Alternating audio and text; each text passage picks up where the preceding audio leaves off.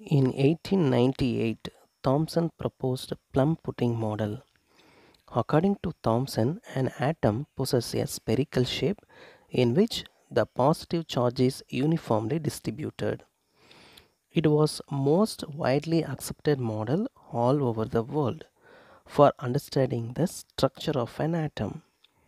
However, several experiments performed by scientists to studying the atomic structure showed different results.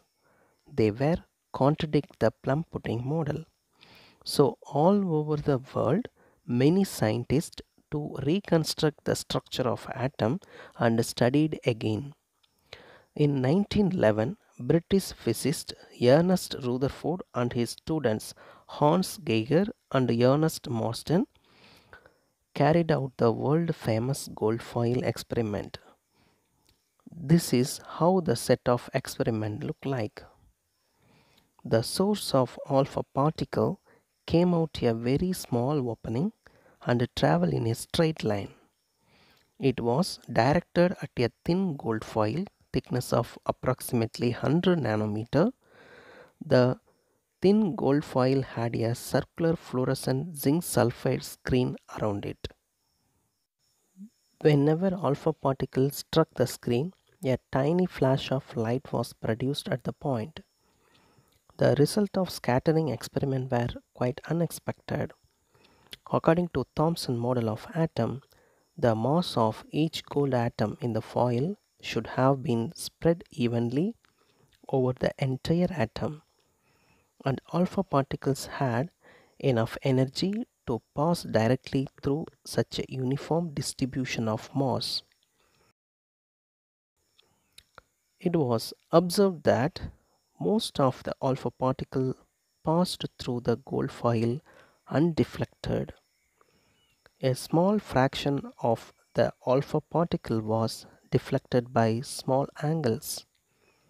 A very few alpha particles, approximately 1 in 20,000, bounded back, that is, were deflected by nearly 180 degree. On the basis of the observations, Rutherford drew the following conclusions regarding the structure of atom. Most of the space in the atom is empty, as most of the alpha particle passed through the foil undeflected. A few positively charged alpha particles were deflected. The deflection must be due to enormous repulsive force, showing that the positive charge of the atom is not spread throughout the atom as Thomson had presumed. Calculation by Rutherford showed that the volume occupied by the nucleus is negligibly small as compared to the total volume of the atom. The radius of the atom is about 10 power minus 10 meter, while nucleus is 10 power minus 15 meter. One can appreciate this difference in size by realizing that if a cricket ball represents a nucleus, then the radius of atom would be about 5 km.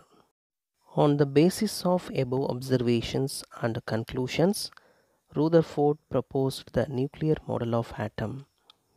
According to this model, the positive charge and most of the masses of the atom was densely concentrated in extremely small region. This very small portion of the atom was called nucleus by Rutherford. The nucleus is surrounded by electrons that move around the nucleus with a very high speed in circular paths called orbits.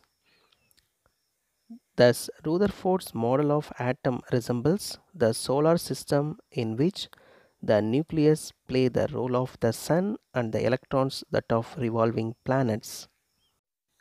Electrons and the nucleus are held together by electrostatic force of attraction. Thank you for watching this video.